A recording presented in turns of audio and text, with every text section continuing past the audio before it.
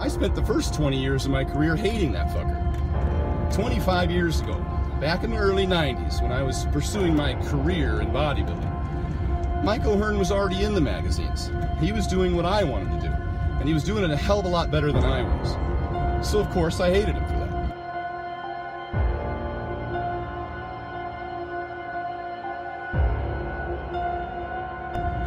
Now I laugh at the trolls who get all butthurt about Mike O'Hearn, but I was that troll 25 years ago. I just didn't have a keyboard and my parents didn't have a basement.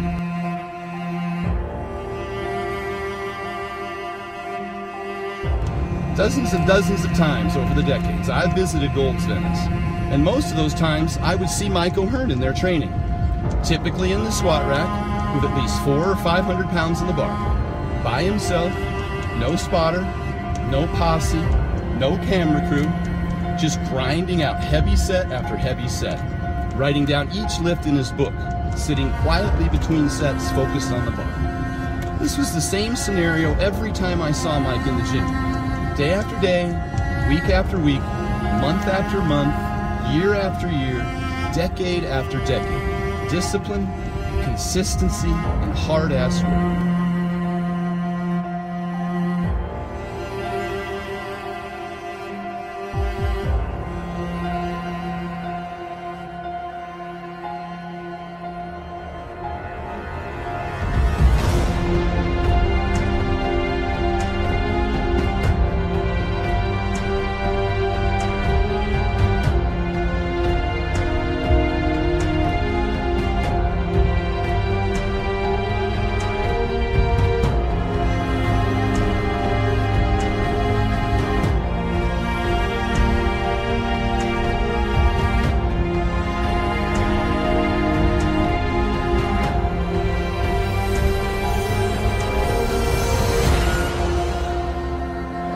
My goal was never to have to put on a suit and tie, never have to work for somebody else, never to have to put on a suit and go and sit there for hours. And I've lived my whole life just because of what I've done and my achievements and made a successful career out of it, to where now I just get to enjoy it even more, and it's more passionate. Where some people go, well, I've trained for a couple of years, but I lost the motivation. For me, I've got more motivation now than when I was 20, and I was hungry as hell when I was 20. Find something else that means more to you than a trophy or getting in shape. And no matter what happens in a show or anything else, you're going to explode in life.